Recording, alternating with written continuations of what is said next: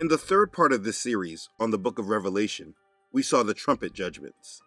These trumpets were found in the seventh seal that was opened. We saw things dramatically get worse than what occurred in the opening of the seals. The trumpet judgments brought death and destruction, and we saw why the Great Tribulation is not a time that any of us desire to live through, and why we have such an urgency for not only ourselves, but our family and friends to make things right with Elohim. We ended part 3 in Revelation chapter 9. This is where the fifth and sixth angels sounded their trumpets. The fifth angel brought the locusts from the bottomless pit that tormented all that were not sealed. We saw the 144,000 of the children of Israel were sealed. And then the sixth trumpet brought the four angels who killed a third of mankind. These are horrible events that will occur. But the thing is that there is still more to come, because those that were not killed from the four angels still did not repent. We still must see what happens. And this is where we are in chapter 10 of Revelation. Now, before we get into the book and start to read, there is an important point we all must have in our awareness when trying to understand the book of Revelation. There are two realms. There is a physical realm, which we all see very clearly, but there is also a spiritual realm. This is what we do not see with our physical eyes. We may be able to see the manifestation of spirits and angels through their effects on the world, but we do not have eyes to see what is actually manifesting in this realm. As believers, we should never fear what goes on in the spirit realm, because when we are born again, our spirits are reborn, and we now have power in the spirit that we can engage in. This is why spiritual warfare is so important.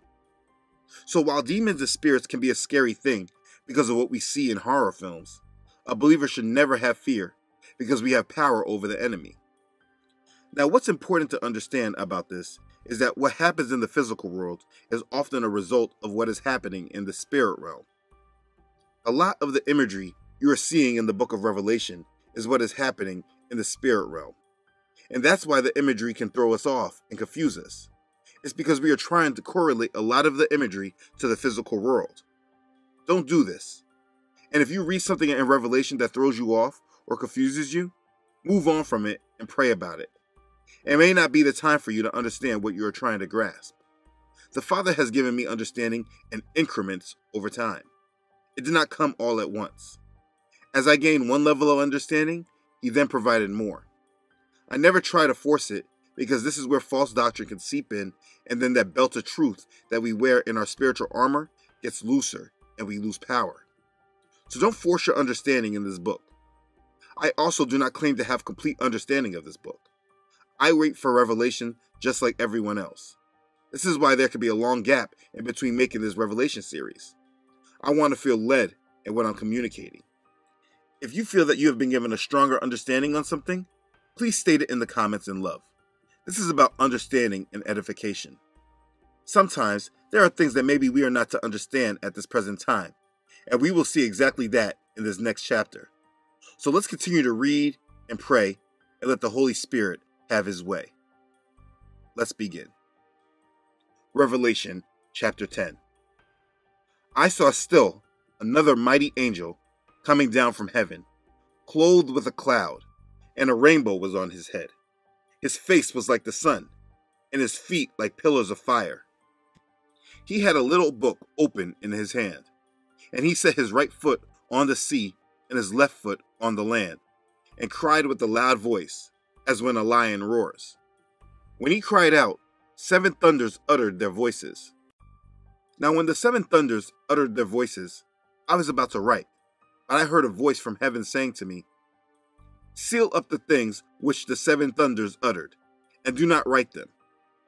The angel whom I saw standing on the sea and on the land raised up his hand to heaven and swore by Him who lives forever and ever, who created heaven and the things that are in it, the earth and the things that are in it, and the sea and the things that are in it, that there should be delay no longer. But in the days of the sounding of the 7th angel, when he is about to sound, the mystery of Elohim would be finished, as He declared to His servants, the prophets. Then the voice which I heard from heaven spoke to me again and said, Go, take the little book which is open in the hand of the angel who stands on the sea and on the earth. So I went to the angel and said to him, "Give me the little book." And he said to me, "Take and eat it, and it will make your stomach bitter, but it will be as sweet as honey in your mouth." Then I took the little book out of the angel's hand and ate it, and it was as sweet as honey in my mouth. But when I had eaten it, my stomach became bitter. And he said to me, "You must prophesy again about many peoples, nations, tongues, and kings." Okay, so after the sixth trumpet we saw in Revelation chapter 9, we see a mighty angel come down with an open book. Now, this is not the same as the scroll that was unsealed in chapter 6 in part 2. This scroll is very much like the scroll Ezekiel spoke about in his book. Ezekiel chapter 2 verse 9 through chapter 3 verse 3 says, "Now when I looked, there was a hand stretched out to me, and behold, a scroll of a book was in it. Then he spread it before me, and there was writing on the inside and on the outside, and written on it were lamentations and mourning and woe. Moreover, he said to me, Son of man, eat what you find, eat this scroll, and go, speak to the house of Israel." So I opened my mouth, and he caused me to eat that scroll. And he said to me, "Son of man, feed your belly, and fill your stomach with the scroll that I give you." So I ate, and it was in my mouth like honey and sweetness. It sounds familiar, doesn't it? The events in Ezekiel chapter 2 and 3 occurred soon before Elohim's judgment on Judah and Jerusalem. This is right before their captivity by Babylon. So in chapter 10, as the angel came down with the book, the seven thunders uttered some things that John wanted to write, but a voice from heaven told him not to. He said, in the days of the sounding of the seventh angel, when he is about to sound, the mystery of Elohim would be finished, as he declared to his servants, the prophets. Do you understand that there are still mysteries of Elohim that have not been revealed? There are still unknowns that have yet to be declared. If he wanted us to know these things, then he would have had John reveal them. The mystery of Elohim, which is truth that has not been revealed, will be revealed and finished as the final half of the tribulation develop. But much mystery remains that will be understood only when the events take place. So John was told to go and take the book. Then the angel told him to eat. As words of judgment, the book was going to make John's stomach bitter. In the same way Ezekiel's spirit had become bitter in Ezekiel chapter 3 verse 14. So John now was going to continue to prophesy, and that leads us to chapter 11. Revelation chapter 11. Then I was given a reed like a measuring rod, and the angel stood, saying, "Rise and measure the temple of Elohim, the altar, and those who worship there. But leave out the court, which is outside the temple, and do not measure it, for it has been given to the Gentiles. And they will tread the holy city underfoot for 42 months. And I will give power to my 2 witnesses, and they will prophesy 1,260 days, clothed in sackcloth. These are the 2 olive trees and the 2 lampstands standing before the Elohim of the earth. And if anyone wants to harm them, fire proceeds from their mouth and devours their enemies. And if anyone wants to harm them, he must be killed in this manner. These have power to shut heaven so that no rain falls in the days of their prophecy, and they have power over waters to turn them to blood, and to strike the earth with all plagues as often as they desire. When they finish their testimony, the beast that ascends out of the bottomless pit will make war against them, overcome them, and kill them. And their dead bodies will lie in the street of the great city, which spiritually is called Sodom in Egypt, where also our Adon was crucified. Then those from the peoples, tribes, tongues, and nations will see their dead bodies 3.5 days, and not allow their dead bodies to be put into graves. And those who dwell on the earth will rejoice over them, make merry, and send gifts to one another, because these 2 prophets tormented those who dwell on the earth. Now after the 3.5 days, the breath of life from Elohim entered them, and they stood on their feet, and great fear fell on those who saw them. And they heard a loud voice from heaven saying, "Come up here." And they ascended to heaven in a cloud, and their enemies saw them. In the same hour there was a great earthquake, and a tenth of the city fell. In the earthquake 7,000 people were killed, and the rest were afraid and gave glory to the Elohim of heaven. The second woe is past. Behold, the third woe is coming quickly. Then the seventh angel sounded, and there were loud voices in heaven, saying, The kingdoms of this world have become the kingdoms of our Adon and of his Messiah, and he shall reign forever and ever. And the 24 elders who sat before Elohim on their thrones fell on their faces and worshipped Elohim, saying, We give you thanks, O Yahweh, El Shaddai, the one who is, and who was, and who is to come, because you have taken your great power and reigned. The nations were angry, and your wrath has come, and the time of the dead, that they should be judged, and that you should reward your servants, the prophets and the saints, and those who fear your name, small and great, and should destroy those who destroy the earth.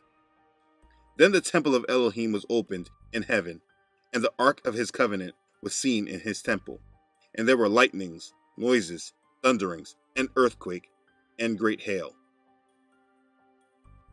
Now this chapter starts off with John measuring the temple of Elohim. I do not believe it is an actual physical temple, because there is no prophecy that he desires another temple to be built again.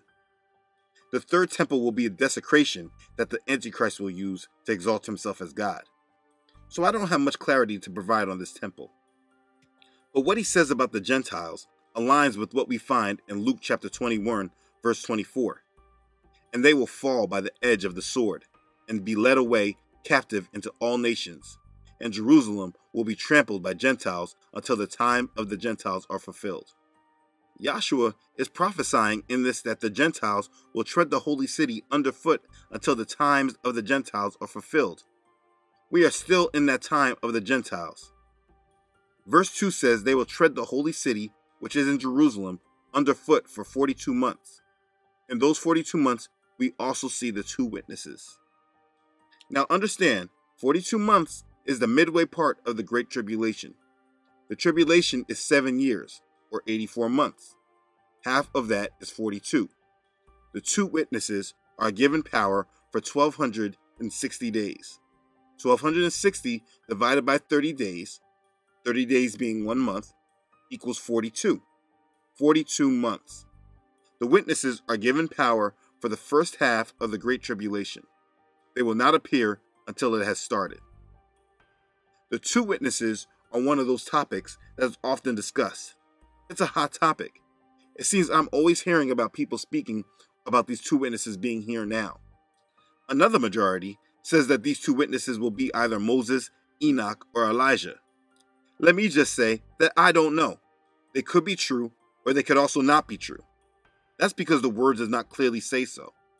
We should examine what we know from Scripture and keep our speculations to a minimum, at least in regard to teaching on them as absolutes. Let's examine what we know about the two witnesses. 1. They will prophesy for 1,260 days with astounding power, which means that they will be there during the other judgments. 2. They were clothed in sackcloth. What is sackcloth? It is a very coarse fabric usually made from goat's hair. It was mostly worn as a token of mourning by the Israelites, which means the witnesses are mourning for the unrepentant world to which they are prophesying. 3. They are described as 2 olive trees and 2 lampstands.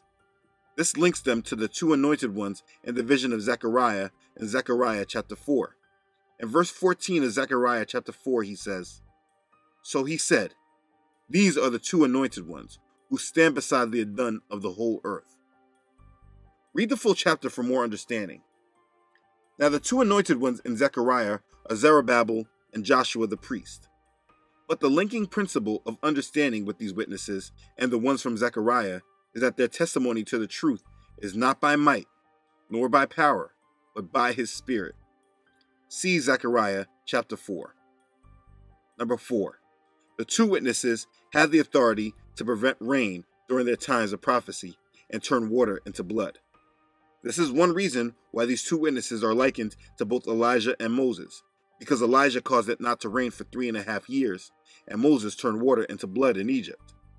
They also say this because they appeared with Yahshua on the Mount of Transfiguration in Luke chapter 9, verses 29 through 32. So these are very good reasons why they could be Moses and Elijah. I just don't teach on it because I don't know for sure, because scripture has not provided that clarity. Number 5. After their 42 months of prophesying are done, the Antichrist will make war against them, overcome them, and kill them. This will be another reason why the world will love this Antichrist. The world will try to shut these two witnesses down and stop them from being heard, but their power will no doubt gain massive worldwide attention, especially when all the other bad things are happening and the world is seeking people to blame. They will try to shut these witnesses down, but will be unsuccessful. But the Antichrist, who knows what authority is given to him, will not strike these men until his time has been granted. He will kill them in the same city where Yahshua was put to death. Then 3.5 days later, they are resurrected and ascend to heaven, and their many enemies will see them. Then an earthquake happens, and 10% of Jerusalem is destroyed, and 7,000 people were killed. This all takes place in Jerusalem. What happens with the witnesses is about Jerusalem. Chapter 11 is speaking about what is happening in Jerusalem. My advice when trying to understand the witnesses and when they come is not to stress over it. When the two witnesses come, all believers will know for sure. The second woe is now past. The second woe included what happened in the sixth trumpet in chapter 9 as well. The rest of the chapter is about praising Elohim because he is taking his wrath and his judgment is about to come. This is what the martyrs in chapter 6 were praying for, but we will see it is not completed until we get to chapter 20. The rest of this chapter is just praising the Father who is worthy to be praised. Let's go to chapter 12. Revelation chapter 12. Now a great sign appeared in heaven, a woman clothed with the sun, with the moon under her feet, and on her head a garland of 12 stars. Then being with child, she cried out in labor and in pain to give birth. And another sign appeared in heaven. Behold, a great fiery red dragon having 7 heads and 10 horns, and 7 diadems on his head. His tail drew a third of the stars of heaven and threw them to the earth. And the dragon stood before the woman who was ready to give birth, to devour her child as soon as it was born. She bore a male child, who was to rule all nations with a rod of iron. And her child was caught up to Elohim and his throne. Then the woman fled into the wilderness, where she has a place prepared by Elohim, that they should feed her 1,260 days. And war broke out in heaven. Michael and his angels fought with the dragon, and the dragon and his angels fought, but they did not prevail. Nor was a place found for them in heaven any longer. So the great dragon was cast out, that serpent of old, called the devil and Satan, who deceives the whole world. He was cast to the earth, and his angels were cast out with him. Then I heard a loud voice saying in heaven, Now salvation, and strength, and the kingdom of our Elohim, and the power of his Messiah have come. For the accuser of our brethren, who accused them before our Elohim day and night, has been cast down. And they overcame him by the blood of the Lamb and the word of their testimony. And they did not love their lives to the death. Therefore rejoice, O heavens, and you who dwell in them. Woe to the inhabitants of the earth and the sea, for the devil has come down to you, having great wrath, because he knows that he has a short time. Now when the dragon saw that he has been cast to the earth, he persecuted the woman who gave birth to the male child. But the woman was given 2 wings of a great eagle, that she might fly into the wilderness to her place, where she is nourished for a time and times and half a time, from the presence of the serpent. So the serpent spewed water out of his mouth like a flood after the woman, that he might cause her to be carried away by the flood. But the earth helped the woman, and the earth opened its mouth and swallowed up the flood which the dragon had spewed out of his mouth. And the dragon was enraged with the woman, and he went to make war with the rest of her offspring, who keep the commandments of Elohim and have the testimony of Yahshua the Messiah. Okay, this is another big topic of discussion, the Revelation 12 sign. I speak on this cautiously because there are so many different teachings on this sign, and a lot of them make a lot of sense. It's one of those topics that are highly discussed because the woman and the child bear many similarities to important roles in the scriptures. It's just one of those things that I could teach, and someone else could teach, and there's no way to know which one of us is right, or if even both of us are wrong. But I will speak on what I feel has been given to me. This woman who bears the child is Israel. That's why she has the garland of 12 stars. The male child that she gave birth to is of course Yahshua. That's why verse 5 says he is a male child who will rule all nations with a rod of iron. And later her child was caught to Elohim and his throne. The fiery red dragon is told to be Satan in verse 9. Verse 9 is a very important verse to provide understanding. It says, that serpent of old, called the devil and Satan, who deceives the whole world. We must understand how far his influence reaches. So many ignore him and his influence, and it's often because they ignore this verse. Satan deceives the whole world. Now the third of the stars that his tail drew from heaven must be the fallen angels that went with him out of heaven. There is a lot going on in this chapter. When the dragon was cast to the earth, he starts to persecute Israel. But when he is not able to destroy Israel, he goes against the rest of her offspring, which followed the commandments of Elohim and had a testimony of the Messiah. It's not clear when this all is occurring. If this is just a reenactment of how Satan was cast out of heaven, or does he actually get cast out during the tribulation? So for me personally, this is not a chapter in Revelation that provides me with much clarity or understanding. This was a sign in heaven, which means that we would not see this. But what we must never forget is that this dragon has made himself an enemy against Elohim, and we must be on guard at all times for his plots. The truth of Revelation 12 is showing the conflict that we have with Satan and that he seeks to come against us. When I read the book of Revelation, there are things that I focus on and things I wait for revelation for. I recommend you doing the same as well. This is a reason why so many people do not read this book. Many people believe there are so many things that they do not understand, that they should just stay away from the book altogether. Don't ever take that approach. Read it and let the Holy Spirit guide you. He may make something clear that you never expected. The next chapter is an important chapter in this book, so we will discuss it in the next part. The Great Tribulation is a very bad time for the earth. Our only refuge is in our Savior, our Messiah, Yahshua. Stay vigilant and continue strong in the way. These events are approaching. There's nothing you can do about it. But for a believer, that should not bring fear, but anticipation for our redemption. Continue to fight the good fight. Be strong and be blessed. Okay, thanks again for watching. If this has blessed you, please do not forget to like it and share it with others. If you have not already done so, do not forget to subscribe to this channel. I upload every Friday. Don't forget to follow this ministry on Facebook and Instagram. As always, I'd like to thank all of you who support this ministry. Your contributions truly bless me. I'm truly thankful for your support. Thank you for listening to Yahweh's Call on Your Heart. Okay, thanks again everyone for watching. I love you all.